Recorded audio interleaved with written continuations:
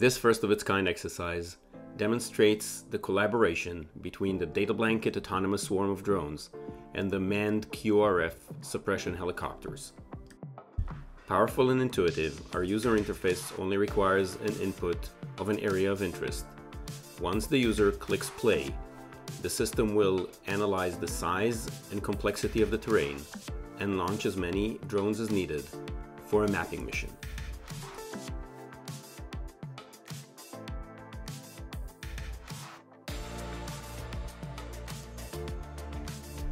Once smoke or fire is detected and identified, the map gets automatically updated. Users, both on the ground and in the air, can simply tap on any identification or item on that map, getting a real-time video feed from the nearest drone. The DataBlanket Swarm Management System keeps one drone tracking the live fire front, while the others continue scanning the area of interest for other anomalies.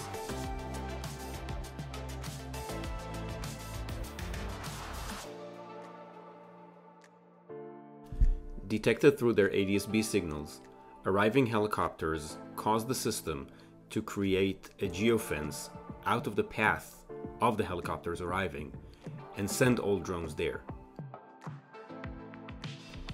As the helicopters come closer, the drones will drop in altitude, all the way down to a landing if needed, always allowing a safe and predictable work environment for the pilots in the aircraft. Whether on the ground or in the cockpit, the DataBlanket app gives you perfect situation awareness in real time, enabling safe and effective operations.